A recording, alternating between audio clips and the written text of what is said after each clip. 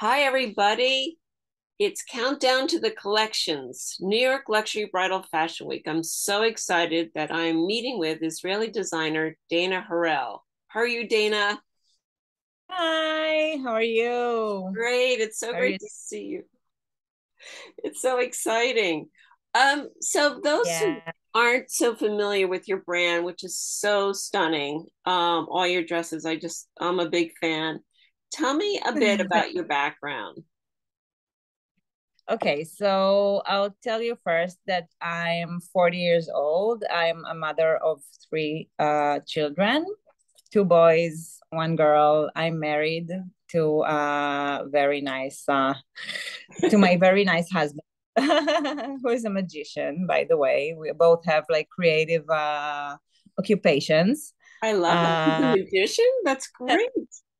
it's like kind of, if he would hear I call him magician, he would be upset. He's like kind of like doing mind reading, like David Blaine kind of genre.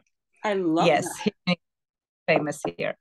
And I have a degree in fashion design, and I also have a degree in psychology, which I did before the fashion degree.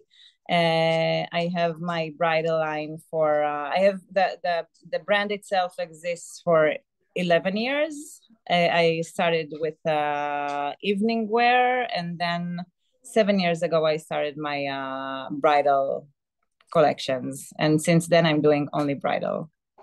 I love it. That's great. And I read That's somewhere that you had that your studio is underground. Tell me about that.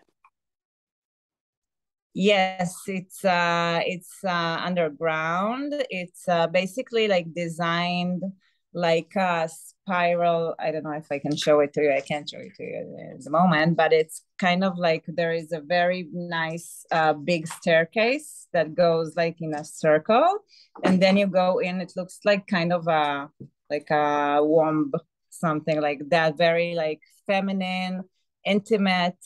I really loved this space when I saw it at first, even though it's underground. It felt like very secure for the experience that brides experience here with their families and like for their special moment. So yeah, we work underground, even though we're moving like in a month because Okay. we're ending and we're going to move to like upper floors in Above a different ground. place. And Yeah, you're in Tel Aviv. we're in Tel Aviv. Yes. Tel Aviv. And describe the aesthetic of your vision. And what's your vision for the brand? Yeah. So I think the common thing that I can say about my aesthetics and like something that always happen in my collections is that I always try to create like very laid back glam looks. I always try to balance between very like elaborated, rich fabrics, materials, fabrics that I most of the time create by myself and design by myself that are custom made for my brand. And I balance it with like laid back silhouettes.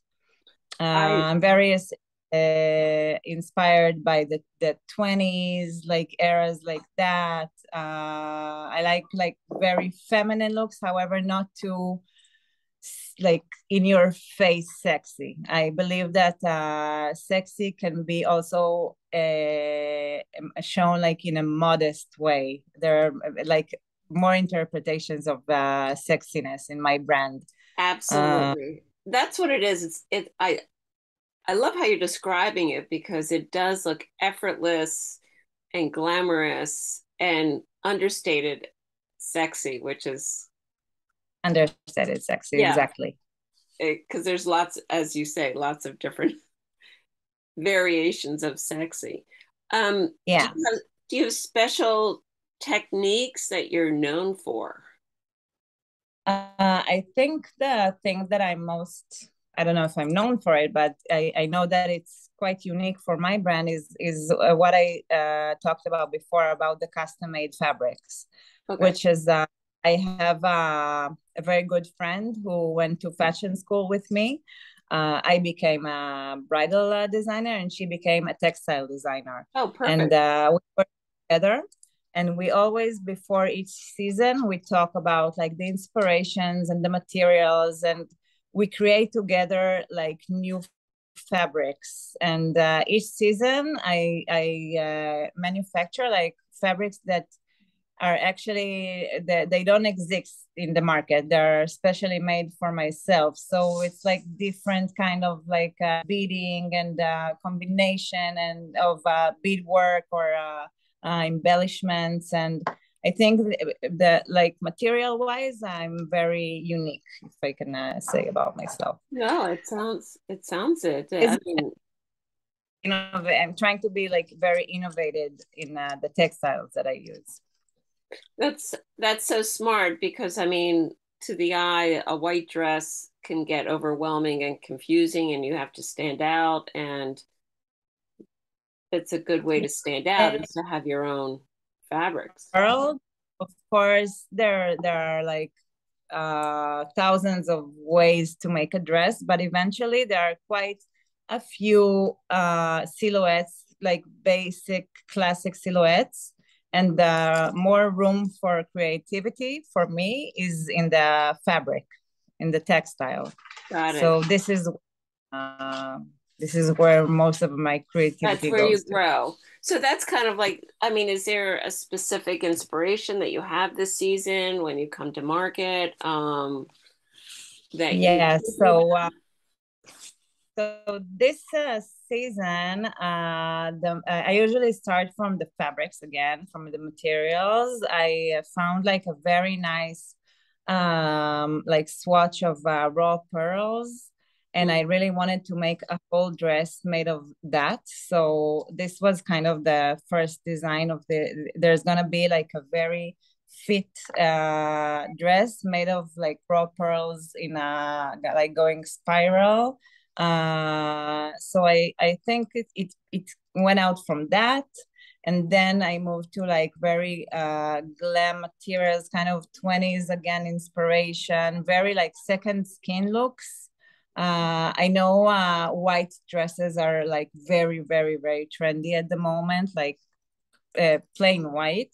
There are also going to be a few of those in the collection, but I think in general, it's mostly like 20s inspiration meeting 90s kind of. This is the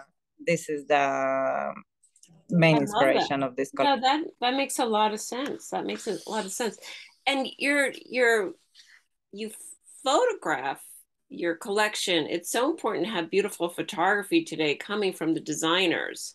And you have very beautiful photographs. Do Thank you you. it makes a huge difference, I'm sure. I mean, it's important to touch and feel, I know, especially for the buyers. It's very important for them. But the Yeah, inspiration that it goes out to the media um, is vital today in this digital world that we live in. But yeah. I mean, do you shoot everything usually locally? You know, can you give I spend what's your approach?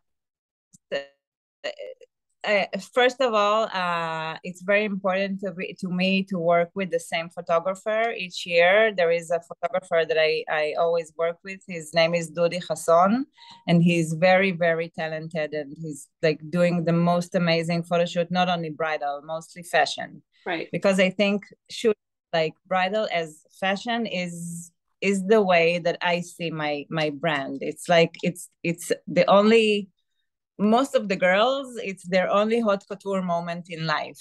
right, So I don't want it to look too cheesy and like too romantic. I kind of want it to be like I created in my thoughts and my dreams. This is how I want to shoot it.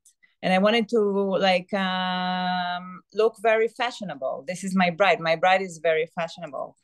So this is why I shoot it like very editorial. and not like traditional bridal. And I think it has the like my aesthetics, this laid back feeling, the kind of chic and easy going kind of, even though it's like very classic and rich, it's really going to that balance of laid back and like bridal eventually. It's great. You totally understand your brand. You know exactly what you want, and it really shows in your presentation and in your gowns. Is there anything else you want to tell everybody? I mean, your dresses are available all over the United States or select stores.